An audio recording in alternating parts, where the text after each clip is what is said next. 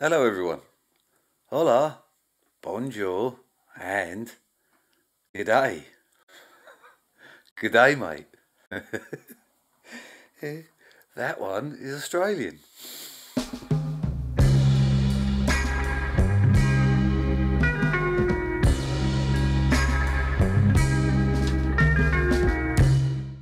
Hello everyone. Yeah, so today I want to do. I'm going to do a editing video, Photoshop editing video. This is so I want to show you walk you through how I edited this shot here. Which, if you follow me on Instagram, you see I've started doing like these tutorial walkthroughs on how to edit or how I edit photos. I'm not telling you how to do it, but just showing you this is what I do, the techniques that I use to get the photos that I do, or to get my photos to look how they do. So yeah, and I said in the description of that one that I would, once I've got a computer that was actually powerful enough or worked well enough to be able to screen record whilst I edited, I would start doing these videos. So that is what I'm going to start doing today, right now, right this very second. So yeah, so basically I want to show you how I took this photo, the raw here, and I converted it into this. Ready? So I'll go like that. Ooh, magical. Yeah. So I'll walk you through the steps I took to do that. So yeah, let me take you into Photoshop and I'll show you what's what and what I do. So yeah, right, so this is, well, it's not quite the raw, that's the original ish photo, and then as I say I convert it into that. So let me open up that file, that raw, which is this one here. Open with Adobe Photoshop 2024. So if you're not familiar with Photoshop, you'll see how things work from here, and I just want to show you my workflow and how I bring things in. So this is what you greet with. This is, so it's uploaded the photo, and this is camera raw. So the only thing I'll do at this stage right now is I'll just change that to Adobe Vivid. That is what I selected for this photo when I've done it. So I should do that and bring that in. So I open that. Now I'll open that on the layer. So the first thing I want to do is, well, actually I'll deal with the crop to start with. I want to match that crop. It's a 4:5 crop, a vertical one, and I think it was about there somewhere if I look.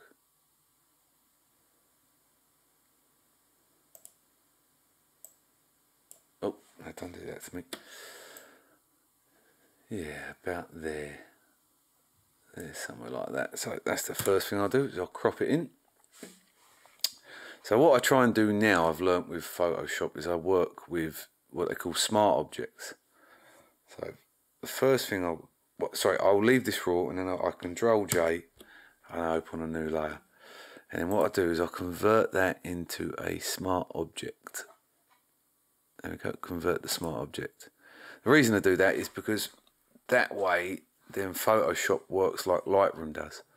So Lightroom will, if you're familiar with them, Lightroom maintains the details of your edit, if that makes sense. So it doesn't, I can't try to remember the terms for the two of them now, which I can't remember, but it doesn't, so like on Photoshop, sorry, if you don't create a smart object, if you work as a rasterized layer or whatever that word is, you lose the information.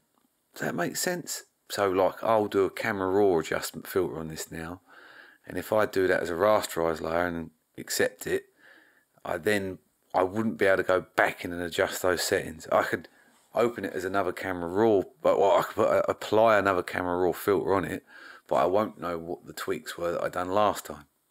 So if you keep them as a smart object, which is what I just showed you how to do, it retains that information. So anytime, if you do a load of edits and you think, oh, actually I want to adjust that, you can go back to that original camera raw filter and adjust that accordingly, just so you know where you are.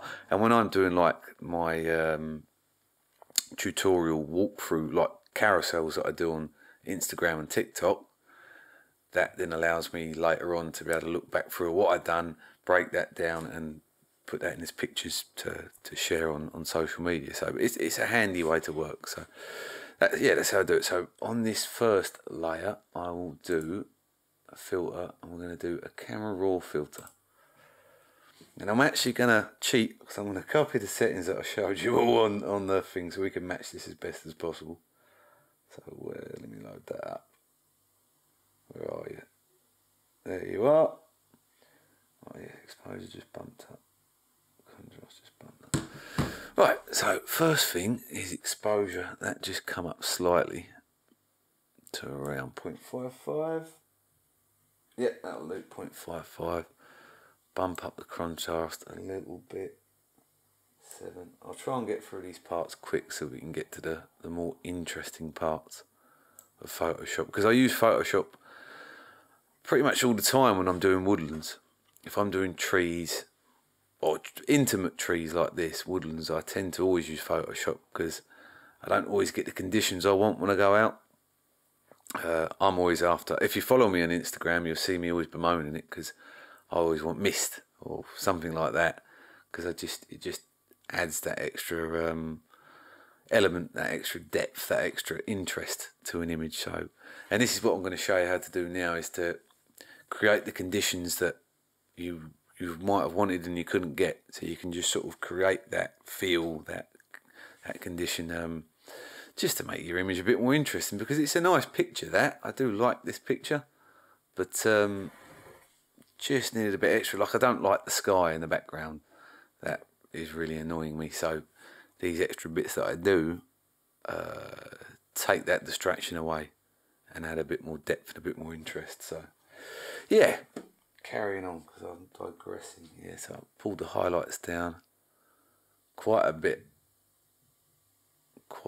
down to like -72. Just like I say, I don't like that sky and what that's doing to me. Shadows are bumped up just to bring a bit of light back in. Whites I knocked up a tad. I'll do another video where I'm just doing this straight off the cuff and I'm not copying that, but I can't be bothered right now. I'm just going to copy exactly what I've done before, but just give you a bit more in depth. And then the blacks I pulled down to around -23. So these are just your basic edits. This is like the light panel, as it's called in Camera Raw. And if I click on the eye, you can see the difference already that that's making to the photo. It's bringing it to life. It's livening it up a bit. Just those simple adjustments in the light panel. That's what they're doing. I didn't really do much colour-wise. I think the temperature I've brought down a tad just to... Oh, that's the wrong thing. Control Z, undo that. Temperature I brought down a tad just because it was a cold day, so I wanted to represent that feel. Somewhere there, I think I'll do.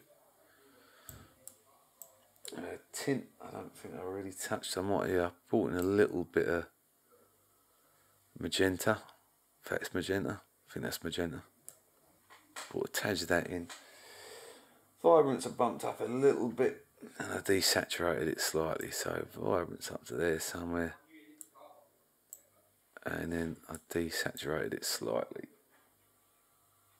Yeah, just about -4. I think really that was about it. I didn't do too much. I'm going to put that temperature back up. I don't like to look at that. I'm going to go there somewhere. Yeah, I didn't really go too in depth on anything else really in Camera Raw. I think I pretty much was quite happy with that. It's because I already knew what I was going to do. I knew I was going to apply the haze effect. I was going to go into the mist, so that was going to, and the other elements that I was going to do, or the other effects that I was going to do. So yeah, I didn't really ponce about too much anymore in there, so we're okay out of that. So this is what I mean about smart objects. If you just look down here quick, so what that's done, that's retained that Camera Raw information. So if I hadn't have done it as a smart object, it wouldn't have retained that information. Yes, I would have still got the camera raw effects on the image, but I wouldn't have got the I wouldn't have retained the information of what I'd done. But because I've done it at the camera raw, I can double click that and all that information is still there. So it's handy twofold really for me, to be able to adjust later on if I want to tweak some things again. Also for when I do my walkthroughs, it's handy because I can go back and I know what I've actually done. Whereas if I hadn't have done that, I wouldn't have a clue what I've actually done, because I wouldn't remember all of that. So I'm not that smart. Right, yeah, so that's camera raw. Right, so the next thing we do now is on to, wait, one more in camera raw, sorry, my bad, apologies. Added a bit of a vignette, didn't I? My bad, let me just zoom out of this. Now I prefer to, that's gone the wrong way. What I prefer to do, instead of going down here to the effects panel and adding the vignette here, I prefer, undo.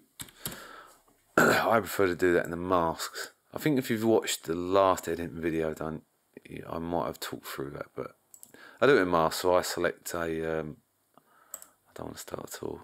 I've just uploaded this, by the way, to my, this is a new computer I've bought, and I've literally just uploaded Photoshop the other day, so it's going to ping up and try and give me tutorials all the time, so apologies for that. It's just I haven't been through everything really on here yet. So anyway, back to that radial gradient. So I open up a radial gradient, I set a soft feather, let me just check this. There we go, soft feather. So yeah, quite a big radial gradient in that by the looks of it. So it covered like up there and out here somewhere like so. And what I do is invert. So when I say invert, if you've looked at the Instagram or the TikTok walkthrough, invert, you click this little button here, and if you keep your eye on the red, I don't know why I'm pointing, you can't see my finger when I point, so I'll do it with the mouse instead because that makes more sense. Invert the mask. So you look at the red is where that mask's affecting. So if you invert the mask, it then pushes the red outside of that, so it reverses it, I think might be the right word, or inverts it. So now that's what it's affecting. Now I think the feather I might bump back a little bit, make that a bit bigger. The reason you do this vignetting, or I do the vignetting, is it just ever so subtly, it helps to draw the viewer's eye to where you want it to go. So my main subject obviously is, stop pointing, is the big tree, but mostly it's like, this is what I found really interesting, which is like the V and the moss. It's quite nice. So I just use this subtly, and very subtly, to help draw people's eyes in. So soft feather, drop exposure and shadow. So slightly drop the exposure, not too much. Literally very subtle, and then the shadows, and then that helps, as you can see, just draws the viewer's eye into the center of the image a bit more. So if I click that off and on, you can see it's very subtle, but you can see the effect it's having. So yeah, that was the last in camera raw, so we'll leave that where it is. The next thing is the haze effect. Now there's two ways you can do this. You can either duplicate this layer, or you can just export this on a new layer. So I'll do exporting it on a new layer. So you go to filter, neural filters. Let a note skip to see what I mean. I haven't been into all of it yet, so it wants to give me a tour of everything. I don't want to go on a tour, Dave. Go away. Right, so depth blur. That's, no, apologies. I'll speed this part up. As I say, I haven't been on here. New computer, hasn't got all my my effects and presets and whatever on it. So let's download that. I'll speed this part up.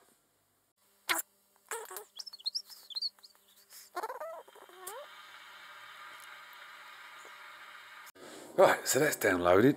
So the first thing I do is I don't want the blur, because I'll let this load up and I'll show you what it does. It's called the depth blur, so it adds, well, blur to the photo like that, you see.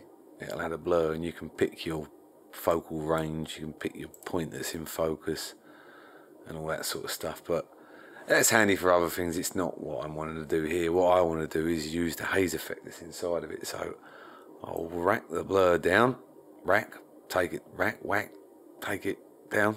I'll move the blur slider down to 0, so there's no blur applied now. And then haze was somewhere around, no, don't want to see that,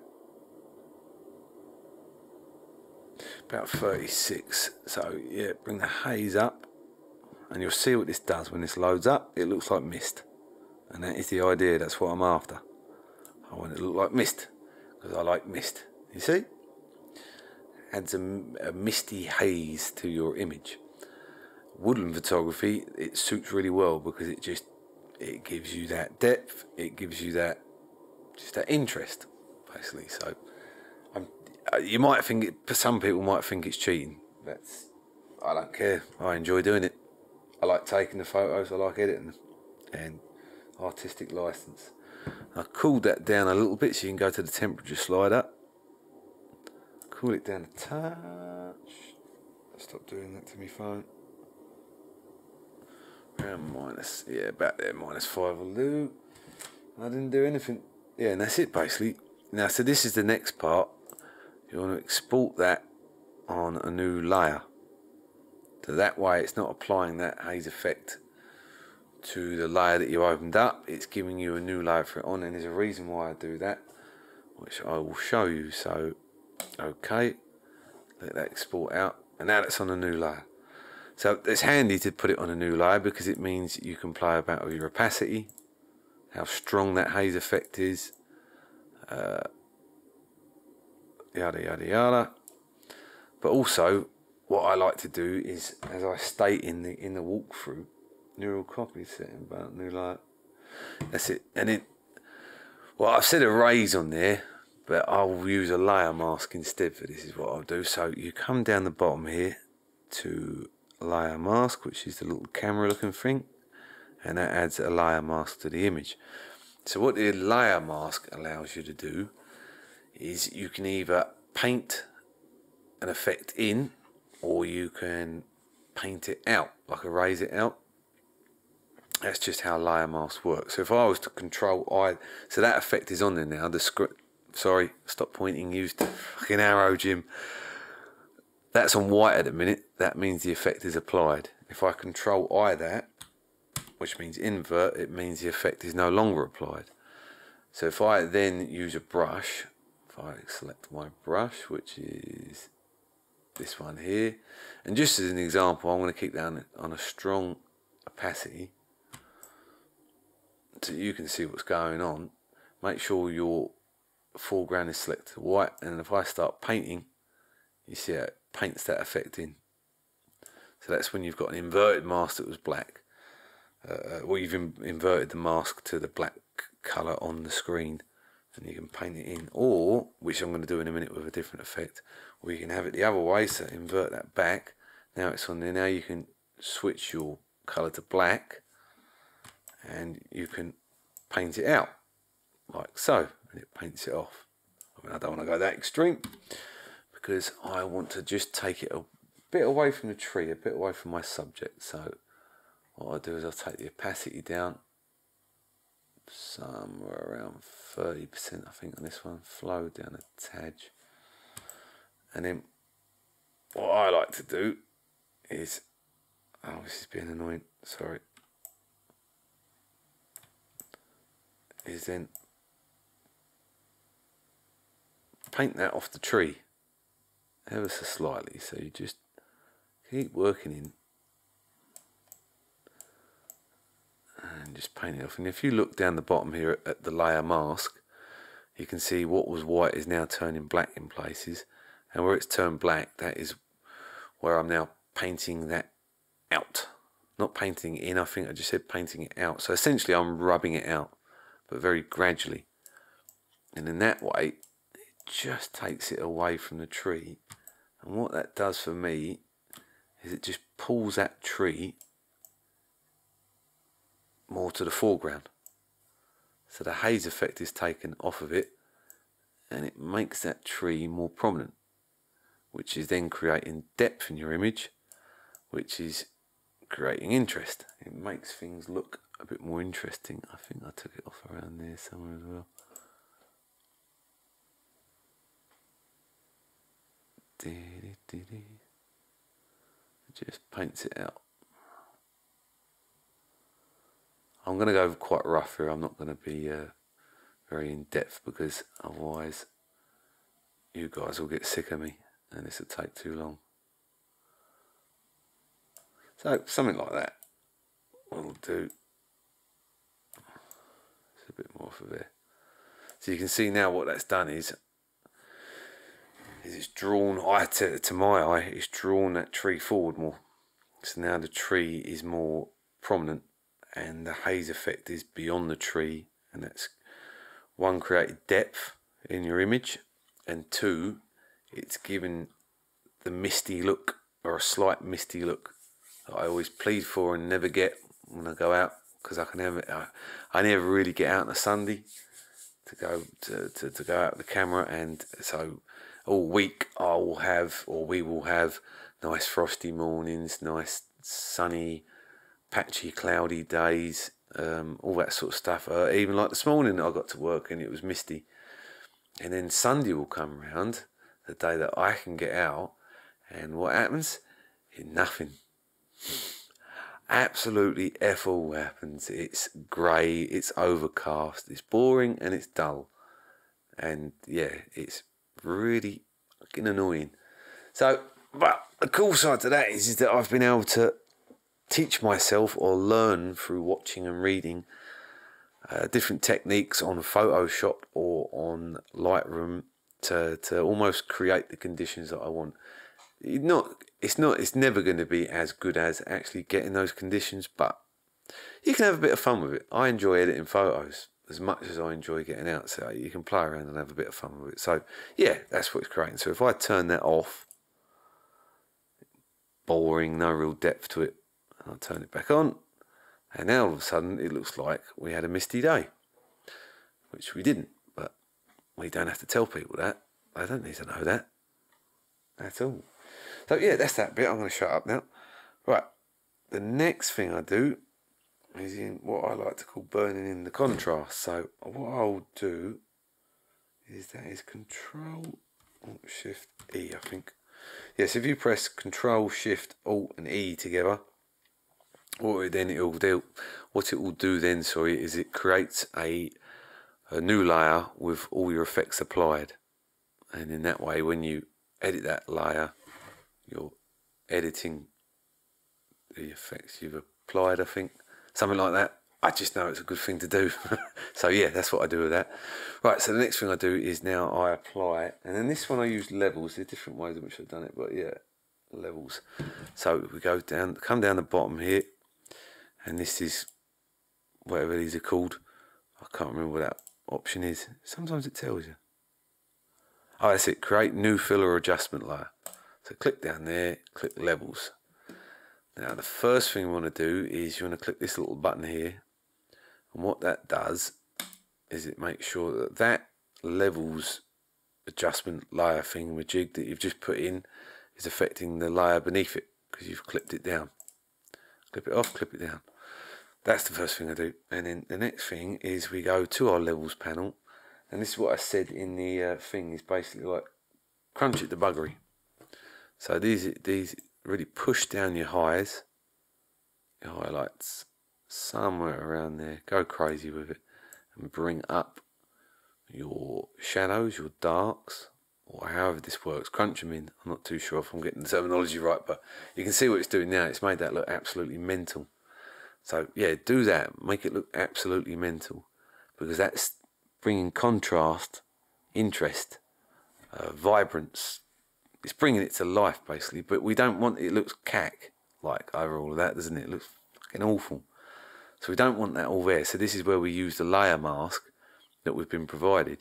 Now this time, as I said a minute ago, I didn't do on the last layer mask I used, but on this layer mask, what I'm going to do is I'm going to invert this mask. So we're going to click Control I, and that turns black, and that inverts that mask. As you can see, it's now taken that off. So if I go Control I again, it's on. Control again, it's off. And this time we're going to change, we're going to pick our brush, which I'm already on, and we're going to swap that around, swip it. We're going to swap that around to its white. And that way now we're painting that effect in to the image. So I'll go to an even lower opacity this time. I can't remember. Yeah, burning contrast control. Yeah, there we go. It's the painting on a personal preference. I think I come down somewhere around like 15, 16 with that, and then we just paint this effect in ever so slightly. You see the difference that's making already to that image? Just in the places where you want it. Like I wanted to liven up this moss, so that's what I'm doing. That needs to be smaller, that brush. As I say, I'm going to be very rough with this, and I really want to accentuate what I'm doing as well so that you can actually see it, because I find sometimes, like you watch editing, if you haven't guessed it by now, I struggle to speak. What I find sometimes when you watch editing videos, it's very subtle, the effects, and that's to make it look a bit more professional. That's what you do, is lots of subtle things and build them up to when you edit a photo, and that way it looks a bit more natural. It just looks better. But the problem you get is when you do a video like I'm doing now, like this, is that you, the viewer, or me, when I'm watching these videos, you don't really see the effect that it's having. It's hard to tell. It's when you're watching it on your TV or just on your phone, it's quite hard to tell the effect that that's actually having. So I'm going to be a bit extremer here, just so you can actually see what's going on. But yeah, basically just brush that in.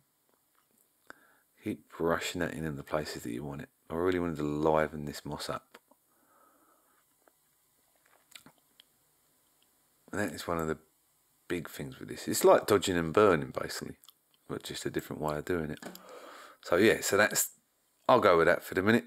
So if I turn that layer off, you can see it without it. If I turn it on, you're going to see the effect that it's had. So that's probably the biggest one in this image, as well as the haze.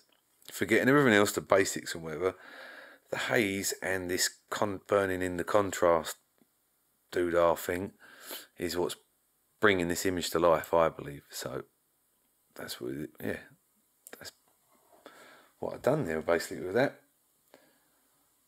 Oh, and I think that's it. Sorry.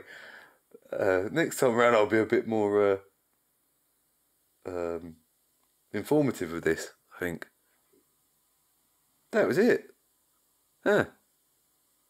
Yeah, I thought I'd done more to that. Well, yeah, there you go. Sorry. That's a bit of a rundown of how I edit that photo. I'm sure I've done a bit more to this.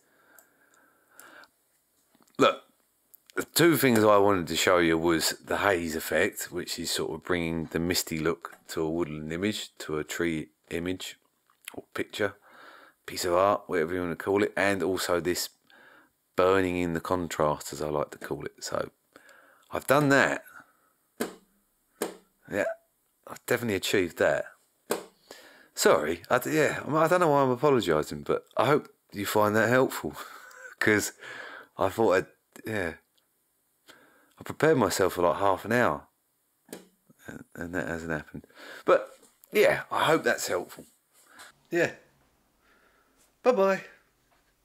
See you later, guys. Have a nice day, or evening, or morning.